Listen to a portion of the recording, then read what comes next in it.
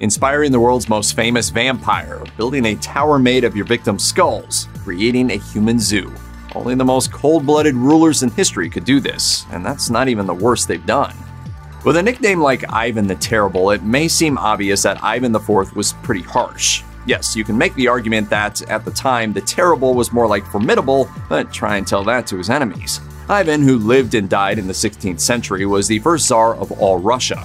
Russia, before then, was actually an assemblage of loosely allied states. In the 1560s, Ivan began executing nobles who weren't sufficiently loyal. Ivan's personal guards got the now vacant landholdings and proceeded to terrorize the peasants.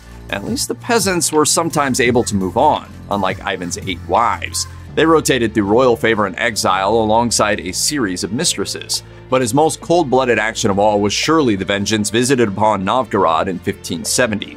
Fearing that everyone would defect to Lithuania, Ivan ordered that everyone in the city, including children, be tortured and executed. Unfortunately, such atrocities were typical of his style of conquest.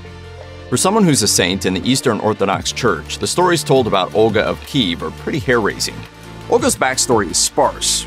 We do know she was married to Prince Igor I of Kiev in the early 10th century. When Igor was killed around 945, Olga became Kiev's regent.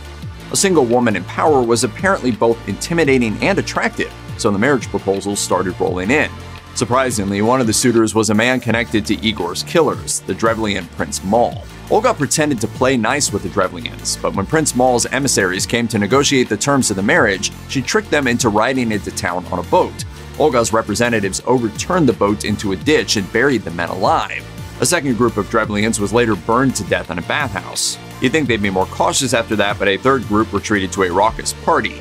Once they were all good and drunk, Olga and her servants slit their throats. She eventually declared war, burned their city, killed or enslaved the occupants, and collected an expensive tribute for good measure.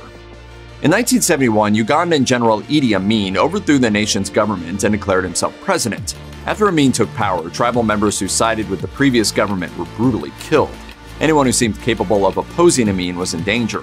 All told, Amin's rampant paranoia resulted in the deaths of a staggering 300,000 people over the course of just 8 years. Toughness is good because the people respect you. Amin's ruthlessness wasn't limited to the murder of his own people. A year after becoming president, Amin forced Asian immigrants out of the country, leading to a worker shortage and economic collapse. No surprise that Amin was deeply unpopular. In 1979, after antagonizing nearby Tanzania, he was ousted and fled the country. He lived in Saudi Arabia until his death in 2003 and was never prosecuted for his crimes. Being a ruler in medieval Europe was a tough gig. Things like international summits and diplomatic talks were few and far between, and treaties and alliances were broken at a whim. But even in this unstable world, Vlad III's brutality stood out. You may know him by a different name. I am Dracula. This 15th century Wallachian ruler in what is now Romania also went by Vlad III Dracula or Vlad Tepes. And yes, Irish writer Bram Stoker drew upon this bloody man's name for his famous literary character Dracula. But what made Vlad so shocking? In his years-long struggle with both fellow nobles and the Ottoman Empire, Vlad developed a taste for impaling. If captured, his enemies could expect to be speared on tall wooden spikes, a slow, agonizing death. One 1462 battle reportedly resulted in thousands of such victims, left behind to turn back Ottoman soldiers. Chronicles of the time claim that Vlad feasted surrounded by a forest of his victims. That may be the medieval equivalent of fake news. And again, maybe not. England's Mary I was a complicated queen. The eldest daughter of the equally thorny Henry VIII, she was declared illegitimate after her father dumped her mother for Anne Boleyn. Still, she managed to become the first independently ruling queen of her nation. Her life was full of cold-blooded calculation. For real, how could you survive in the court of Henry VIII without it? But things really picked up when she took the throne. Mary's father famously broke away from the Pope to marry Anne, but Mary remained a devout Catholic, and she was determined to stamp out Anglicanism and bring back the old way, and her tactics were brutal. She earned the nickname Bloody Mary after she had nearly 300 religious dissenters executed. Many of them were burned at the stake. Her violent persecution of Protestants remains a defining facet of her reign. It may be uncomfortable for Americans to call a president cold-blooded, but a look at Andrew Jackson's history of violent racist behavior make it hard to deny.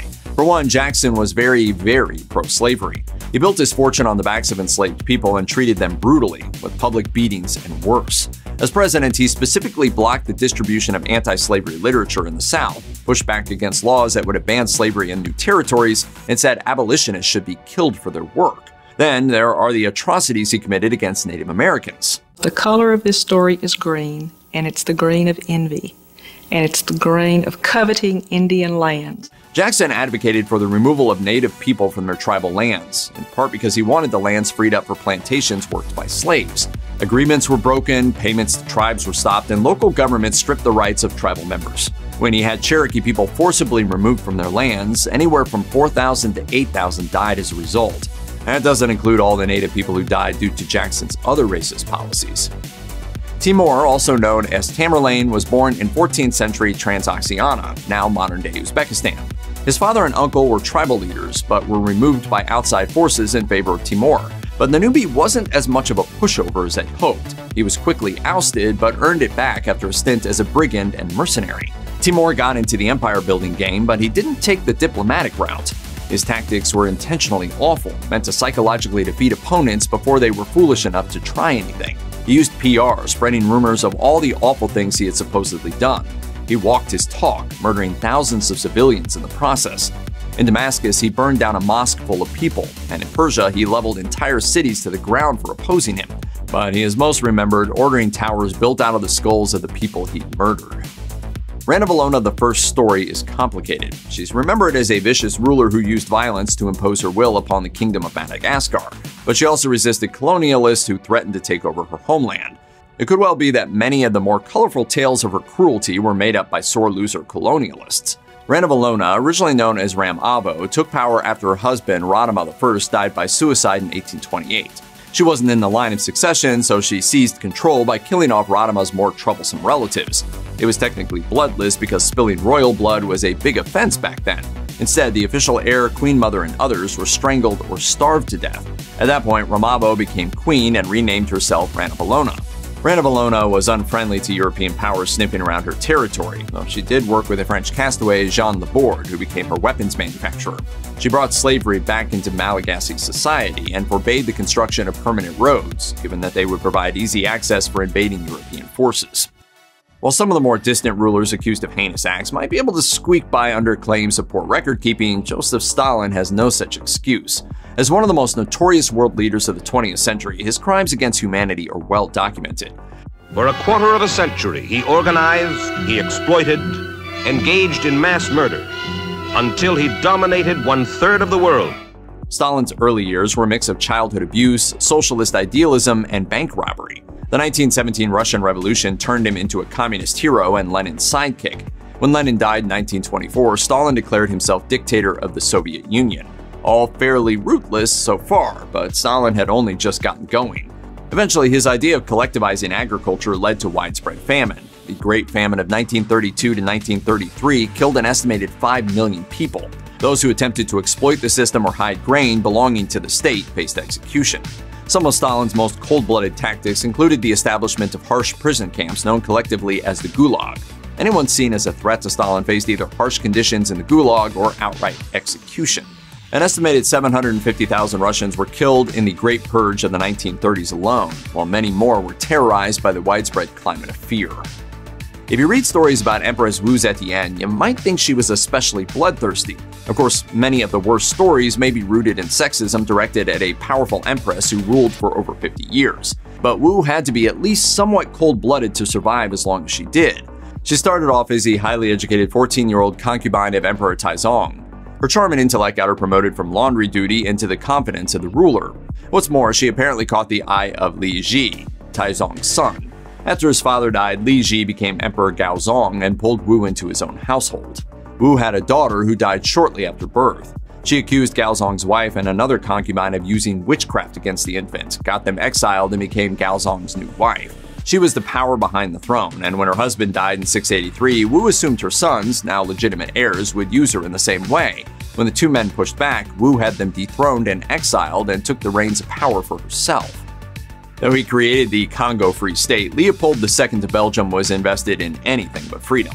Leopold's forces took the African territory in early 1885, making it the king's personal landholding. Leopold personally owned the territory rather than using the colonial model to exploit the people and resources there, but exploited they were all the same.